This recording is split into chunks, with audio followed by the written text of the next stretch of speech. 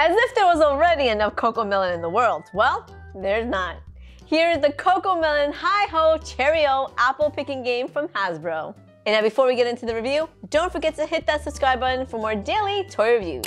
It's classic Hi-Ho Cheerio gameplay with a CoComelon twist. Players choose to play as JJ, Cody, or Cece, and fill their baskets with pretend apples picked from their tree. Oh, if the spinner lands on bingo, players have to put some apples back.